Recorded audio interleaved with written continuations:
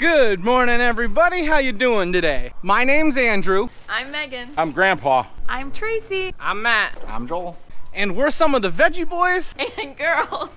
And we'd like to thank you for stopping by. If you're new here, consider subscribing because we can grow a lot of things on the farm, but one thing we can't grow is this channel without your help. I'd like to start this video off by saying thank you for 50,000 subscribers. When I started my channel, I didn't really think I'd get to 50,000 subscribers, but I really appreciate all of you. Thank you guys so much. So far this morning, we've just been taking care of the animals. We've got everything fed, we've got the eggs collected, and we even bed up some of the pens. Yesterday, we had like a freak storm just pop up. And we got a nice little rain. It's gonna help the crops out a lot. And right before it started raining, we actually got all of our rye straw baled. Altogether, out of all that straw that we baled, we got 238 bales. We wanna get these wagons unloaded and out of the shop so that we have some room. So we're gonna be taking some of this straw and putting it on another wagon for selling up at the farm market. Keep going.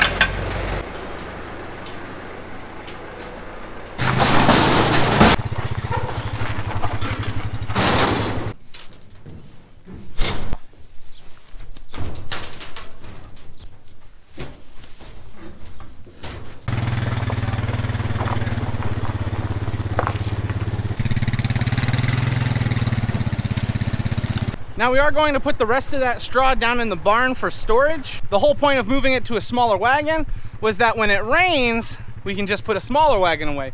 We don't have to worry about backing one of the big ones in. We find ourselves in the shop right now because we're putting all of the seed together that we had originally got from Pioneer, and we are sending it back. Now this process, it's a lot of numbers because you have to put all the batches together. You have to get all the select seed and put it on the same pallet together. So all of this stuff here wasn't used or sold, which means it's all going back. So that means it all needs to be stacked on pallets. We need to have all our paperwork in order to send everything back.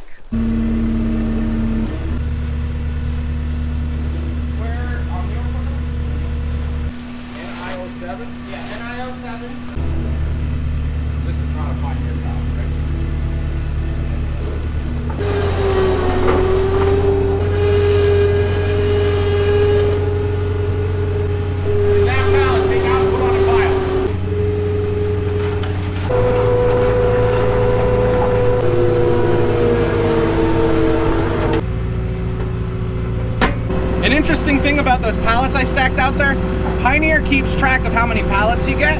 So if you don't return one of those pallets because they're special, they're bigger, they charge you $40. So that's why we keep a close tab on them. We have to move a wagon of straw before we can get to the rest of the seed. I think there's only one more pallet back there. So we want to get this wagon of straw moved out. Once we're finished with this seed, we'll be able to unload it into the barn.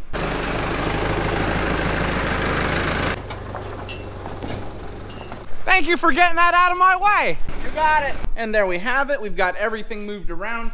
Everything is sorted. Now Dad has to go up to the house and he has to go on his computer and he has to make note of everything that we have here. When it comes to selling seed, it is a lot of manual and physical work with all the moving of the bags, but it's also a lot of paperwork. So Dad's up there on his computer now. All right.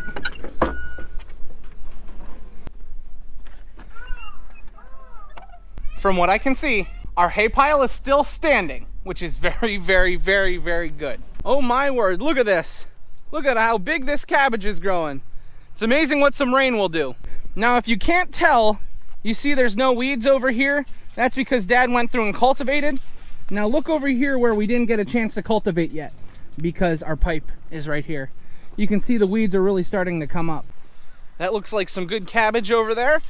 We've got some broccoli coming. Some broccoli there. Look at our kale. That is some nice stuff. We probably should harvest some of that kale and take it back to the farm market. It looks really, really good. Hi Andrew, how you doing? Okay, now I'm okay. I am supported by the wheels. It's not that bad of a climb. All right, it's time to stack straw. I don't think we'll get that high today. We've only got about a wagon and a half and they weren't stacked.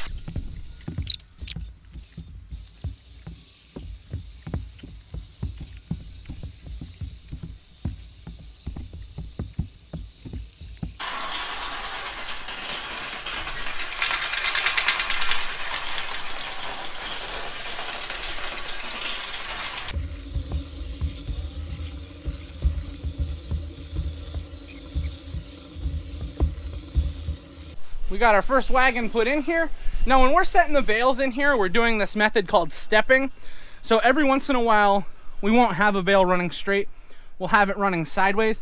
And that's to tie in the whole stack, because the last thing you want when this whole barn is full, as you're pulling bales out, you don't want them all to just start falling, because that could be dangerous. So that's why we, every once in a while, we'll put a bale a different way, just to tie everything in, keep it tight.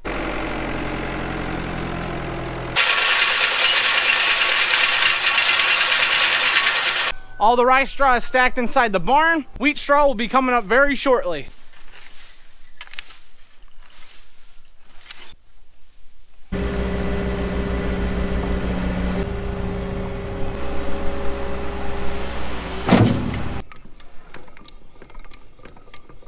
We are setting the amount of fertilizer that we're putting onto the acre, going off based off the charts and the weight we know of the fertilizer, so we get the nitrogen, phosphorus, and potash and sulfur that we need on our crop. So what we just loaded into the spreader was a 30-10-12-1 mixture.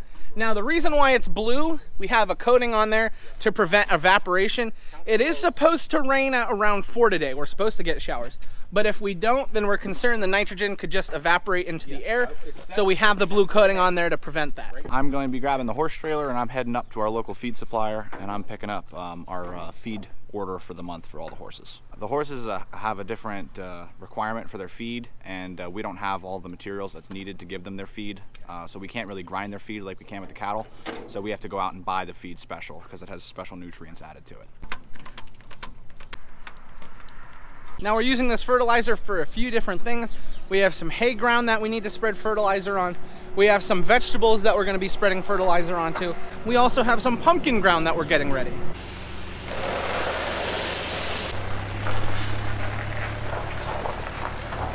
We're going to be planting pumpkins. And we're not just planting pumpkins, we're planting 41 different varieties. We sell a very wide variety of pumpkins for different needs, from pies to ornaments and decorations. We have a finger planter, which is mechanically drops all the seeds in. So what the upside to that is we're able to adjust like how far apart we want everything. So these we're gonna plant every, what do we say, 12 inches or 14? 14 inches. Every 14 inches. So we got it set up up here. We need the one that has 29 teeth on the front and the one that has 28 teeth in the back. We are going to be planting outstanding pumpkin seeds. We have a few different variety of pumpkins that we're planting, starting off with our giant pumpkins that we have. This first variety is called Grower's Giant. Now here I wanted to show you what that looks like. That is our Grower's Giant that we are planting. Now all of this pumpkin seed is coming from a company called Outstanding Seeds. They're based here in Pennsylvania.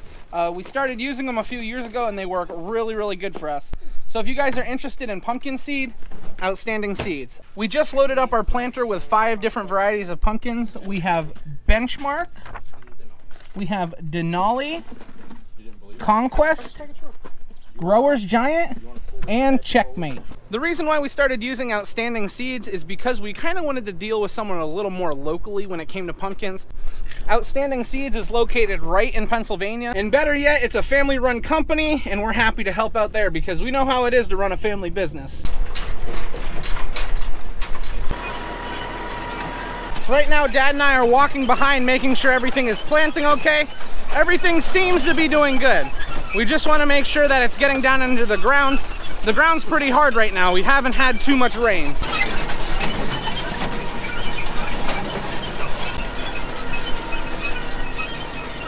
A couple varieties we are adding now are some more medium-sized varieties. We have Edison. That is a really good variety that we like. Basically, all the pumpkins that we plant are used for decoration. So we're looking for pumpkins with a nice stem on them and with a nice dark orange color. We've also got some other colorful pumpkins that we will be planting in here.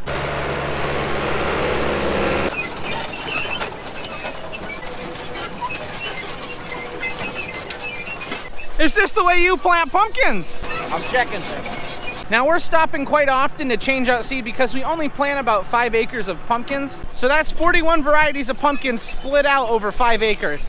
So we do have to change seed quite often.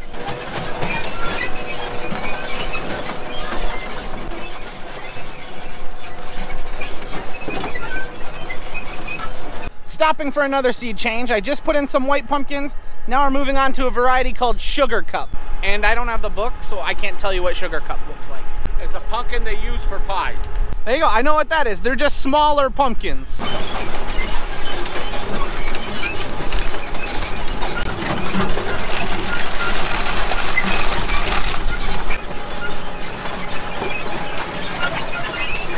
One thing we really have to watch out for because of the location where we planted our pumpkins is gonna be deer damage. We have a lot of deer in our local area and they love to eat pumpkins. And it wouldn't be a big problem, you know, if they found one pumpkin and they ate that pumpkin. But the big problem is where they go through, they take one bite, then they take another bite, then they take another bite. They're very destructive when it comes to pumpkins. Now, when you look at this field over here, you have to be honest, it doesn't look the best. Now, a few years ago, this was planted in clover, but then we mowed the clover off and the following year we had wheat in it. After we harvested our wheat last year, the clover actually grew back up, so we didn't even have to plant a cover crop. As we've talked about in previous videos, clover adds a lot of nitrogen. And when we plant these pumpkins, they'll be able to grow on top of the clover. So after we plant these pumpkins, we're gonna come through and mow this, and then the pumpkins can grow on top and they can stay nice and clean for the customers. I don't know, what would you guys think if you saw two farmers riding out through the field on the back of a planter? I think they were planting pumpkins too. We moved over to another field because we ran out of room, but we just got all of our gourds, all of our pumpkins finally planted. My butt hurts from riding on that planter. I thought I had plenty of protection. I guess not.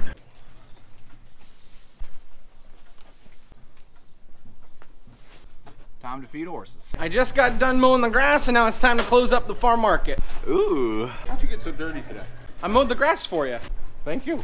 Don't you mean you mowed it for April? She doesn't mow grass anymore. What do you mean? She mowed grass last year. Somebody moved the seat and you can't reach the pedals. Did you move the seat? No, I don't touch that thing.